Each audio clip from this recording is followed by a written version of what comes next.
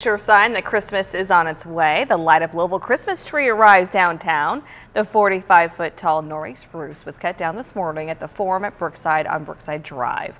The resident chorus sang before the first cut as a way to honor the 40-year-old tree. Now it's at Jefferson Square Park to be the focal point of Light Up Louisville.